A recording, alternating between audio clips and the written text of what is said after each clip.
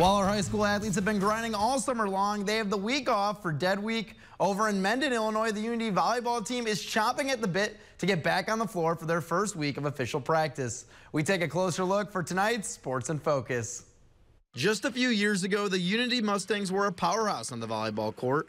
While the team is looking to get back to elite status, head coach Seth Klusmeyer knows his team has to get creative. I think just the willingness to try different things. We've got to fill some different roles. We don't have all that consistent passing that we had from last year, so we're going to have to pick up on some of our basic skills and just be consistent throughout the season.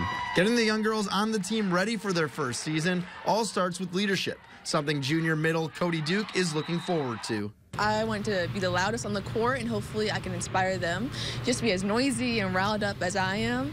And I want to help mentor them and coach them in any way I can and give any advice. Also returning this season is junior sailor Barry. She won state in the long jump last year and is looking to bring that winning mentality to the volleyball court. Motivated for the season when it comes, so I feel like track is a little bit different because I'm by myself, but this time I'm with a team, and I feel like I just keep being competitive and motivate everyone around me. The Mustangs have high hopes heading into the fall season, but know it will take time to get to where they want to go. I think we'll be very strong by the end of the season. I think we're going to be young and we're going to make mistakes early on. And hopefully that we just improve after every game and learn from our mistakes.